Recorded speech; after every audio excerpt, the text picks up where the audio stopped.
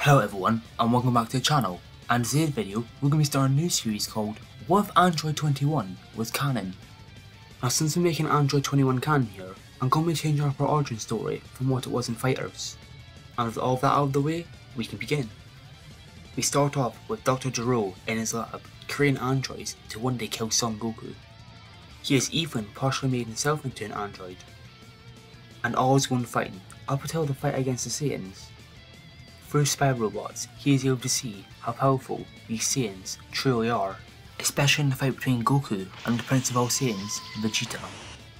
And most of the other Z fighters, who he didn't think much of before, has surpassed Goku's brother within just a year. The same person who is easily knocking around Earth's two most powerful fighters at the time. This is not good. They should not have grown this fast within just 1 year according to his calculations. By the time he plans to release the androids, would it even be enough? He begins looking over footage at the fight against the Saiyans, and then he hears some interesting dialogue said by one of the Saiyans. The one going by the name of Vegeta constantly gloated that Saiyans are the most powerful fighting race in the universe, and after examining more footage, Gero found out that Vegeta was born with the power he currently has, making him believe Vegeta's statement is true. This makes Gero think to himself, instead of turning humans into androids, why shouldn't he turn Saiyans into androids? But he can't do that because there are little to no Saiyan specimens he can use. The only possible subject he can think of is Goku's son Gohan. But all the commotion caused by him trying to kidnap Gohan could allow all the other Z fighters to his location and his plan once and for all. So then he thinks of the next best thing. Why not create a bio-android with the DNA of multiple Saiyans? Yes, it's a perfect plan. He can get DNA from Goku and Vegeta and the other Saiyan that Vegeta killed. Hey, why stop at Saiyans? He can get Piccolo's DNA, not only giving the person his techniques, but giving them Piccolo's biology, which is great in a battle. Maybe he can give them DNA of some of the human fighters, as their techniques are very impressive. Now the problem is, Gero doesn't know if it would be a good idea to create an organism from the ground up composed of this DNA. So instead of creating one, he'll need to find a specimen. A young woman from West City has just graduated university with perfect scores. And right now, she's looking for a job, but she doesn't want any normal job. She doesn't want to join some big company and just be another one of their employees for decades to come. She wants to join some small company that she sees potential in. And one day while walking around West City, she sees a flyer for something that she's exactly looking for. A small company that has potential and is looking for employers. So she takes a picture of the flyer and follows the coordinates where it said the company was. So she goes to where the coordinates said for her to go, but she ends up in the middle of a rocky wasteland instead. She checks to see if she's in the right location, but unknown to her, she is in the right location for someone else. Gero have knocked out the young lady and put her inside a test tube for him to conduct his experiments on. At first, things going fine. Gero was successfully able to combine DNA with the young lady and she didn't die from it. But much like the other androids, he tried programming her to kill Son Goku. And this has mixed results. It's like she has developed dual personalities, as the original human consciousness and Gero's program consciousness are clashing over one body. Sure, she's really strong. By this point, she has far surpassed Earth's most powerful warrior it has ever seen, Great Ape Vegeta. But there's no telling what she would do when she completes her mission of killing Goku. So Gero eventually decides to scrap the whole project, in which he deemed Android 21 a failure. So in order to ensure his safety, Gero put the test tube containing Android 21 in a cave miles below Gero's own lab, and puts her in the care of a supercomputer. And using what he learned from biogenetic engineering by making Android 21, he created a new project in which he calls Cell. And Gero has deducted that growing an organism from the ground up is safer than using a vessel. But Gero's days of research eventually come to an end, as he releases Android 1718, he is killed by Android 17. Now after this, everyone thought that Gero's days of making androids were put to an end. But unknown to them, there is a supercomputer way below Dr. Gero's lab, still collecting DNA samples for Android 21. And over the years, this computer has collected a lot of DNA samples. Piccolo, post-Kame fusion, Future Trunks, Perfect Cell, Super Saiyan 2 Gohan, Super Saiyan 2 Majin Vegeta, Bora, Super Saiyan 3 Goku, Ultimate Gohan, and most terrifyingly of all, Kid Buu, which replaces Piccolo in being the main biological vessel for Android 21, but in the process making her unstable mind even more unstable. 3 years after the death of Kid Buu, in a lab far below Gero's own lab, The most deadliest creature the universe has ever seen is released, Android 21. When she emerges from her test tube, she tries remembering where she is or who she is. She walks around the lab for a bit, trying to see if she can find any evidence on who she is. The only thing she finds are blueprints for a project named Android 21 with an outline of someone who looks like her on it. And after reading a bit more, she can't believe what she's reading. She is a bio-android made in the lab? No, this can't be right. Maybe she can find more answers outside the lab. When she's outside the lab, things start to get a little bit more difficult for her. She hears so many different voices in her head, each one telling her to do different things. But she constantly feels like she's holding something back. It's like something inside her body is wanting out of her. But she's feeling stuff which she can only describe as sensing large energies. And it feels like one of those energies is coming straight towards her. Echo lands in front of 21 and is immediately hostile and begins asking her a whole bunch of questions. 21 looks up at Piccolo. She feels like she knows this person, but where? She's never met him in his life. The only question she can answer Piccolo is that she thinks her name is Android 21 or something like that. She doesn't know, she can't remember anything. Piccolo calms down a bit after hearing her situation. This is definitely a bio-android-like cell, but she's not evil for some reason. Even though he can sense a bunch of evil and familiar energy coming off of her. Piccolo says to her that it doesn't know how it affects her situation, but he does know one person that might be able to do something: Bulma. Piccolo takes 21 to Bulma's lab, and after taking a few blood samples, Bulma is in disbelief. How can a human vessel be composed of so much different DNA and still be alive? Watching on the procedure is a nervous Vegeta and a curious Trunks, and 21 can't help but getting the same feeling of deja vu with these two as she did with Piccolo, especially with Vegeta. But as this is going on, they hear the echo ensigns transmission down the hallway and someone walking closer to them. Goku enters the lab and greets everyone, saying that he sensed a powerful new energy and wanted to see who it was. But as she locks eyes with Goku, 21 falls to the ground in pain. Most of the voices inside of her head are now telling her to do one thing: kill Son Goku. Cell wanted to fulfill his own programming by killing Goku. Majin Vegeta wanted to finish the fight with the person who's embarrassed him for so many years. Jiro's own programming trying to take control over her whole body. The last thing she hears is the maniacal laugh of Kid Buu before everything goes to black. 21 stands up, staring directly at Goku. Everything's silent for a bit until 21 gives off a creepy laugh as the whole lab is filled with smoke. When the smoke clears, everyone sees that 21 has transformed into a form that looks incredibly similar to Majin Buu. 21 begins laughing maniacally and begins charging ki in her hand as she says, "Bye bye Goku," and then launches a massive ki explosion. Thankfully, Goku is just able to grab everyone in the lab and teleport them all to Kami's lookout. What was that power? She had already close to Kid Buu in terms of power, even though she's still suppressed. Before they can think of a proper plan, 21 teleports them to the lookout, saying that she always does love a moving target. Vegeta powers up in Super Saiyan 2, saying to 21 that they have defeated all Jiro's creations before, so what makes this any different? Alongside him is Goku, who powers up in Super Saiyan 3, saying that with this power, he's even surpassed Majin Buu. 21 begins laughing maniacally, saying that she always does love playing with her food. Appealing to her childlike personality, Goku says there'll be no fun if they fight up here, so follow them to a wasteland where they can go all out. In which 21 follows the two to their battleground. Piccolo knows even Goku and Vegeta are not enough to stop this threat, so they need help from Earth's strongest fighters. Back on the battleground, things are not going well. Vegeta has been tossed around like he is nothing, and 21 is especially violent towards Goku as he is her target. Eventually, the two receive necessary allies in Piccolo, Gotenks, and Gohan. But since Goten, Trunks, or Gohan have not been trained much during this time skip, they are weaker than they are in the Buu saga. And while their help is welcome, it is not doing much to turn the tide of the fight. Eventually, Yamcha, Krillin, 18, and Tien has all come to join the fight and assist in any way they can. 21 is having the time of her life. So many strong people fighting her, so many strong people she can turn to candy. It's exhilarating. Ultimate Gohan is kicked away by Android 21 and is lying on the ground in pain. He thinks that attack broke his arm. At this point, he is losing hope that they'll win this fight.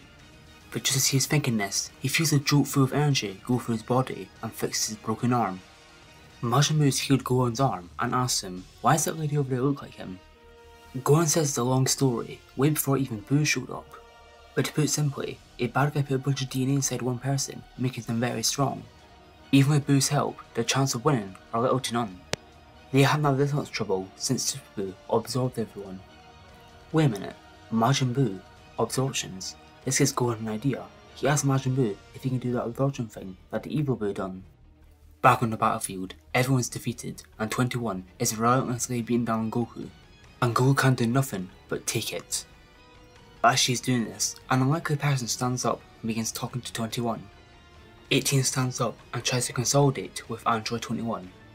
She says she knows the pain she's going through right now. She's confused, she's angry, she doesn't know who she is. And if she doesn't like feeling like that, then why is she following the orders of the person who gave her that in the first place? 21's smile eventually turns into a blank expression and she just stands there, motionless. And after a while, they sense a difference in her ki as her human self takes over. She looks around for a bit, seeing all down she calls, and eventually she looks down at the beating Goku. And after looking down at him for a bit, she says one thing: kill Son Goku. 21's eyes goes black and red again as her other side takes control. After seeing this, Vegeta stands up and begins charging his final attempt at defeating Android 21 with a final explosion. He doesn't care if it kills him, he's pretty sure won't even kill Android 21, but goddamn if he's gonna die, he's gonna go out on his own terms.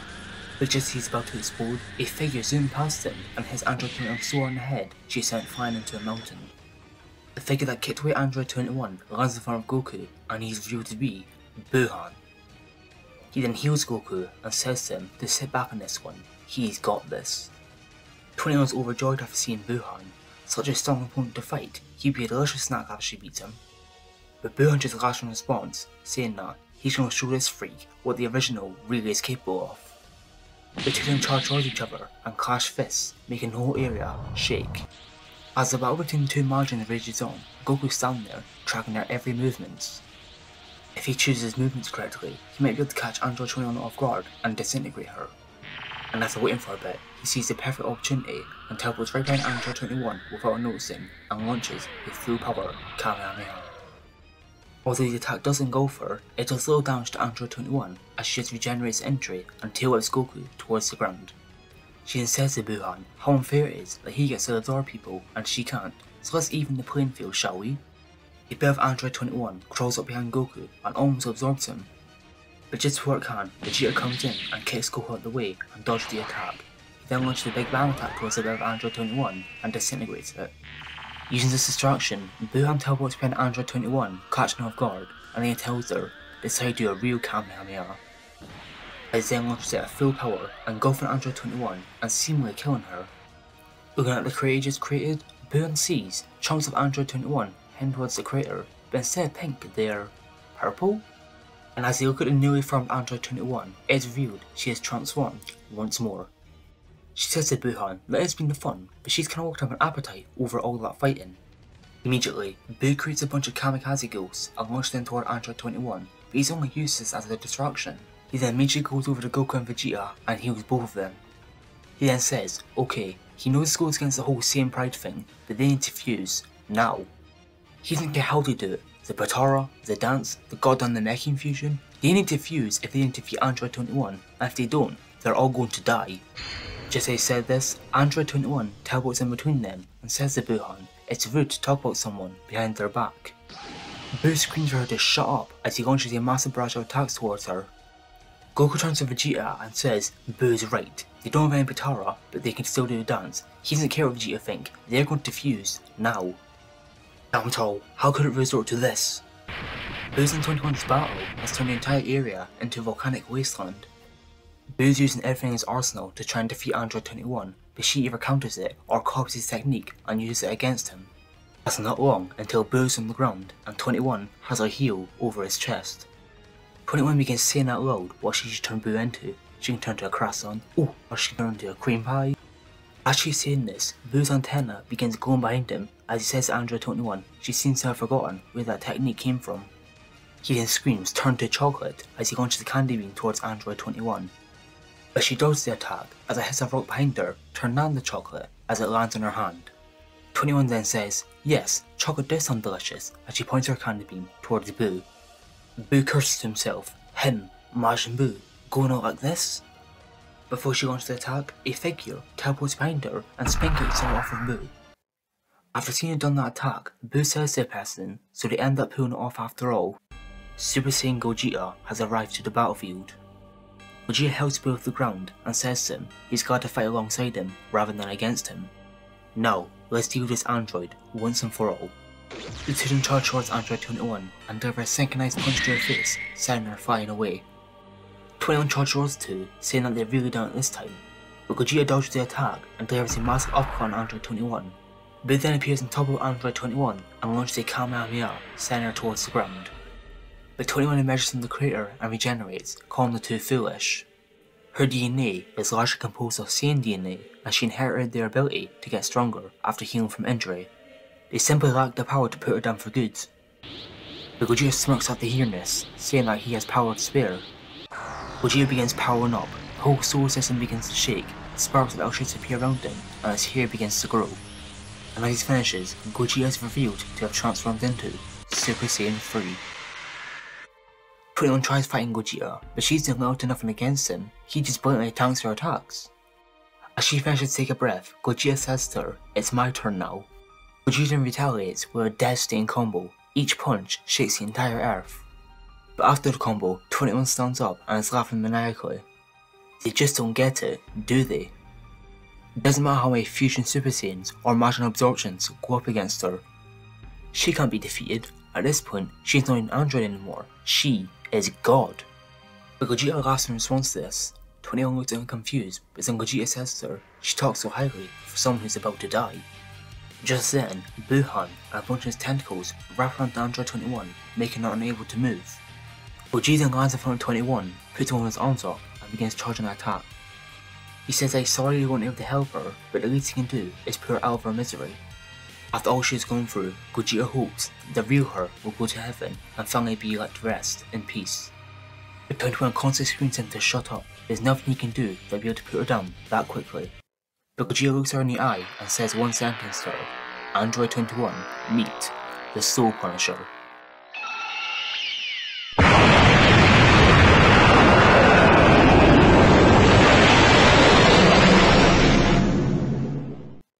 The attack goes straight through Android 21 as it begins to disintegrate her. 21 screams as a massive explosion goes off that can be visible from space. After that, Gogeta powers down from Super Saiyan and gives a thumbs up to Boo. Boo's body then regenerates as he does a thumbs up as well. Both of their faces drop to one of concern as they hear what seemingly sounds like a body hitting the ground. 21 is landing on the ground and is back in her normal margin form. She tries to weakly stand up but falls over in pain. Boo's face of concern turns into one of a menacing smile as he goes over 21 and goes on one knee and says to her, "Well, look who we have here." 21 begs for Boo to help her, but Boo in response just says he always did want to get the final kill on her. He then picks her by the hair and charges the blast right in her face, ready to fire. Before he can fire, Gogeta's hand lands on Boo's arm as he tells him to stop. "You can't be serious. This guy must have inherited Goku's stupidity. He knows the Goku side of him likes sparing people, but this girl is pure evil. If they spare her, she'll come back later and kill them all." Gogeta says that might be in the case before, but now it's different. Boo gets confused, but Gogeta just tells him to move. Gogeta goes over 21 and says to her that attack was supposed to destroy all evil inside someone's body. It worked, didn't it? 21 begins to tear up and says those voices inside of her head, they're gone. She feels normal. She profusely apologizes for everything she's done. She had no control over herself. But Gogeta says it's fine. They have Dragon Balls to fix this mess. Android 21 looks at him confused, but he says he don't think they properly introduced themselves. His name is Son Goku, but he's pretty sure she already knew that. Now let's enter the fight against Android 21. This will leave off for now.